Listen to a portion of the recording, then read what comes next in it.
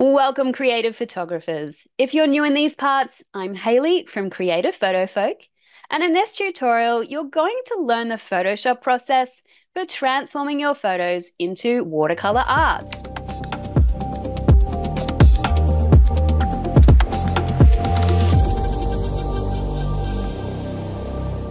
So, full disclosure, I have been looking for a watercolor tutorial that I like for a couple of years. I even recorded a whole YouTube tutorial to create this look here, but in the end I decided I didn't want to release it because I just don't like how this looks. I don't like this section here. I don't think that's how most painters paint.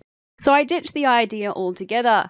And ever since then, I've been experimenting with every watercolor tutorial I come across to see what I like and what I don't like. And so now I've tailored my own version of the watercolor tutorial that looks a little bit more like this and like this. So let's get stuck in. So for this example, my original starting document looked like this. Now, I chose this picture because I really like how the boxiness of the houses looks, really for no other reason. That wasn't going to help the effect or anything. I just liked how this scene looked, and it is kind of a prime location in my city. Yes, there is a bit of construction going on, but I kind of even like that. So I wanted to use a landscape or architecture photo to work on for my first example. So to create it, the first thing you obviously want to do is open your image in Photoshop by going to File, Open, and choosing the file number, or you can open it from Lightroom by going to Photo, Edit in Adobe Photoshop. So the first thing we're going to do is create kind of a watercolor paper effect. Now, you could take a photo of some watercolor paper, you could find a stock image of watercolor paper, but for this tutorial, I really want to try and keep it as contained as possible inside Photoshop, so you don't need to go looking for other things. So first thing we're going to do is make a new layer with a new layer button, which is just a little plus sign in a square. Make sure that's highlighted. We're going to go to Window and then Patterns. Now in here, you may see some stuff or you may not. If not, you're going to go to this little hamburger menu and click Legacy Patterns and More, and that will bring in this folder here.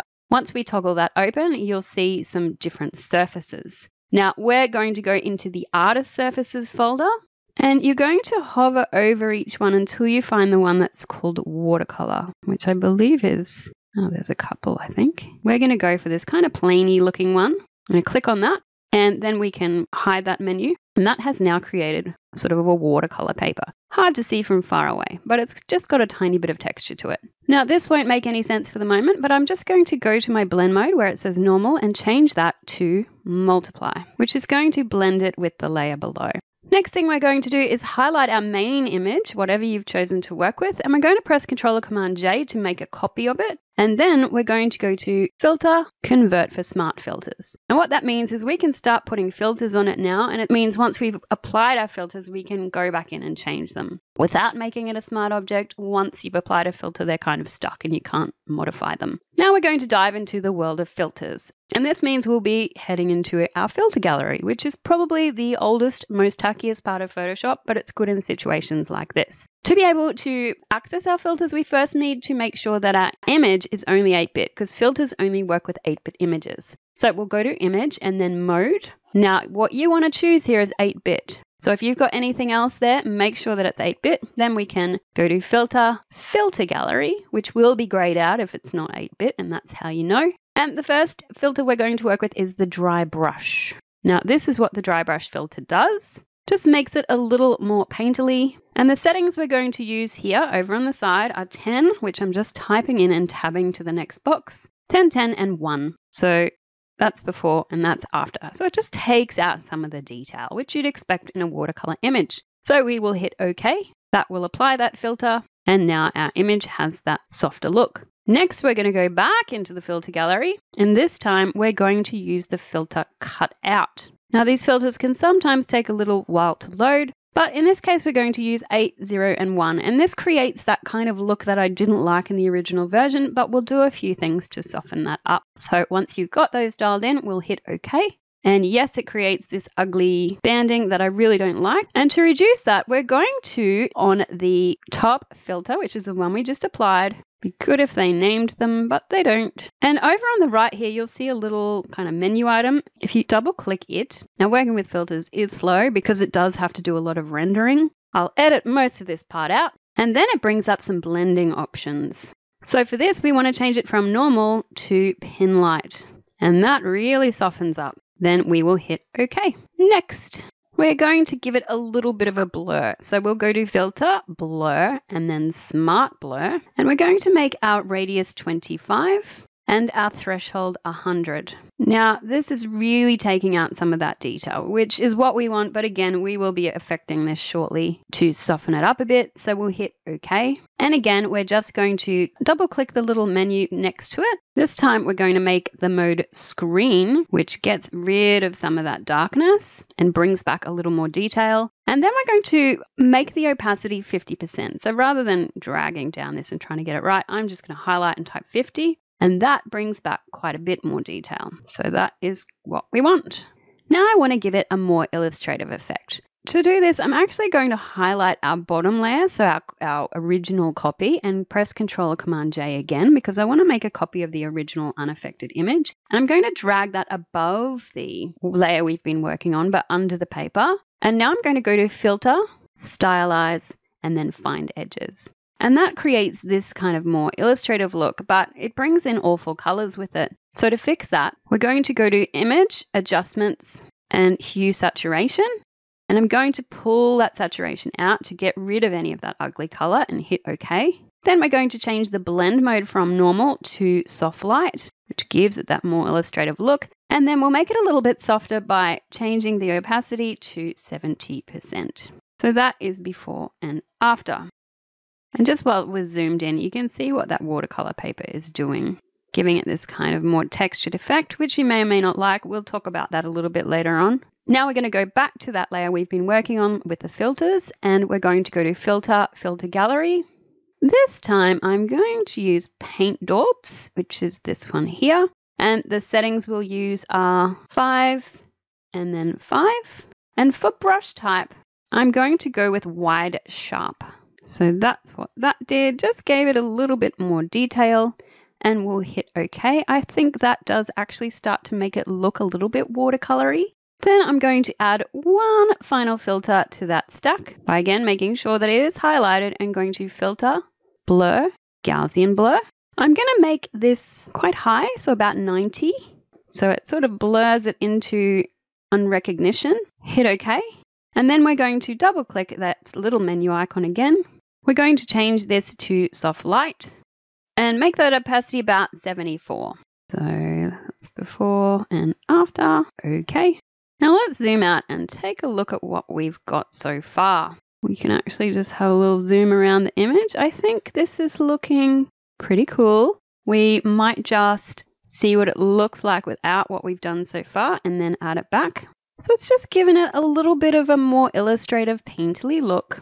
Now, this technique is experimental. So all this time we've had our original layer on, I might just switch it off. And that's giving us even more of a watercolory effect, but it has made it really washed out. So I'll just switch back on that illustrative layer that I switched off for a second. So to fix that, I'm now going to add a levels layer, and I'm going to put it underneath that paper layer. So to do that, we will go to our little half pie again. I will choose levels. I'm going to try and bring some more contrast back in. So I'm going to pull up the bottom to about 27. I'm going to pull up the midtones to about 0.93, and I'll leave the highlights where they are. So that's given us a little bit more punch. Next, I really wanted to bring up the vibrance. So again, with levels highlighted, I'm going to go to a vibrance adjustment layer. And I'm going to pull this up until I feel like it's kind of colorful enough. So I'll probably end up with about 61. And I'm just going to take out a touch of saturation. So kind of -7. Then I'm going to go to that Find Edges layer we had that made the kind of illustrative look. Make a copy of it with Ctrl or Command J. And I'm going to pull it to the very top.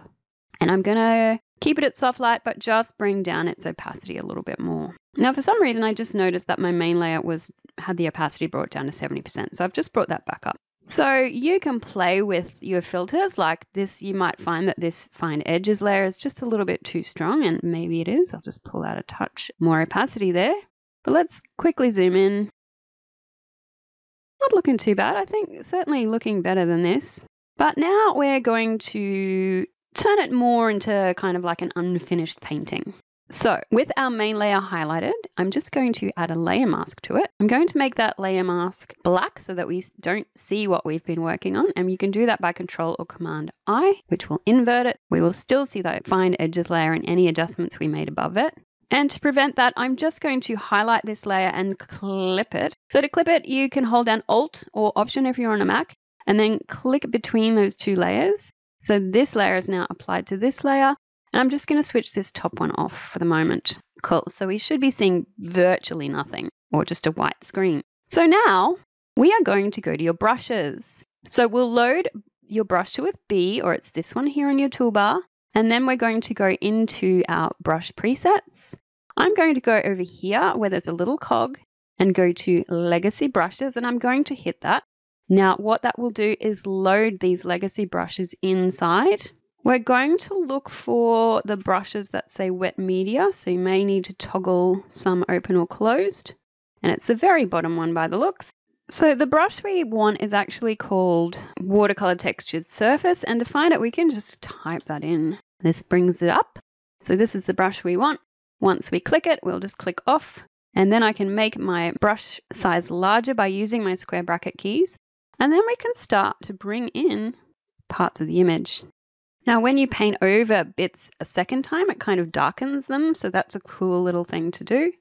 Now, I highly recommend that if you want yours to look really realistic, that you go to Google and you search for watercolor brushes for Photoshop. You will find some for free, and you will find some you'll need to pay for. But as I mentioned earlier, I like to keep things contained in Photoshop. So I'm just trying to work with the brushes they have. They don't have very many good watercolor brushes, however. So instead, one thing you can do in Photoshop is go to here, then your little settings panel here, and you can go to get more brushes. What that does is takes us to Photoshop's page where you'll be able to download more brushes for free. In here, you'll find these brushes from Carl T. Webster. I'm not sure his association with Photoshop.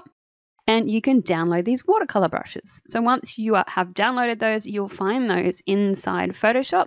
And another brush I like to use is Kyle's Soft Irregular Wash, which brings up two. And we'll just grab that first one. And then we'll make that bigger again. And this will give you sort of a softer edge. So you can use that too if you like, or you could use both in tandem to just bring back little bits of your image to give it more of a watercolor feel. It does take a little bit to catch up sometimes. So we can paint over some bits to make them a little bit darker. And the reason for that is because the flow is only at 28%, and that is built into the brush, I believe. Then if we want to remove some sections, I'm just going to swap to black and then paint away some bits. We can also, for these edges, sort of bring down the opacity of the brush. So bring it down to, say, 37. Swap back to white, and then we can just paint some softer bits in on these edges. So all stuff to experiment with as usual. Now this is when I like to bring back that fine edges layer we turned off before that looked a bit gross before, but now we've done this step, I like that it gives it a more sketchily look. So this is the version we've created today. Let me just group it so I can show you what I worked on earlier. So that's today's version. This is the one I've worked on previously, and I actually kept the fine edges around the edges. I'm not sure why I did that, but I kind of like having that sketchily bit. If you don't, what you can do is highlight the layer mask on our main layer, hold down Alt or Option and drag it to that layer. What that does is makes a copy of that layer mask, so it's now applying to that as well. And so that's my watercolor image. Now I just quickly want to show you another version and maybe do a few extra steps to show you a cool way to make it even more like a painting. And so we'll look at this portrait here. Did something a bit different, which was to add some paint daubs. So let's talk about how I did that. So basically I added a new layer. Doesn't really matter where it is in the stack, but mine was under the paper layer. And this is where Kyle's watercolor brushes will come in handy. So what I did is went back to my brushes. So load brush tool first to bring it up. If you just type spatter in here, these are Kyle's brushes in the watercolor one, and you can just experiment with which one you want to try. I'll just grab the first one for this. Now, what you'll want to do is sample colors from the image. So to do that, you hold down Alt or Option and it turns into a little eyedropper. And then you can sample a color from the image and then paint that onto the background. Now, these brushes sort of change each time you press. So this isn't a great one. Let's try a different one. I'll sample a color again. See, this one's a bit more spread out. So there's a little bit of experimenting you may want to do here. And you can actually just make it really big and sort of get some bigger. But you can see what this achieves. And then I just brought down the opacity a touch because I thought it was taking too much attention and it looks more like paint than watercolor, but just gives it a little bit more of a painterly touch. As opposed to this one, which I think the brush strokes are nicer, but I really just hated the detail in it. It just does look like terrible Photoshop filters. But let me just zoom in so you can see a little bit better on these. I think that one looks kind of cool. And then on her, so you can see the detail. And so, my friends, that's how you turn your photos into watercolors. Now, if you have found this a little bit fiddly to follow, then inside my course, Photo Fanatics, you'll find these same videos, but also with written directions. So it's easy for you to follow without having to refer back to the video every time. And you'll find the link to join in the comments below. Creating more artistic photos is what I'm all about. And this is one way to do so, quite literally. I hope you enjoyed playing with this one. And as always, I'd love if you shared your results in Creative Photo Folks Facebook group, linked below. And to learn many more creative photography techniques, tap that subscribe button so we can hang out again. Happy creating!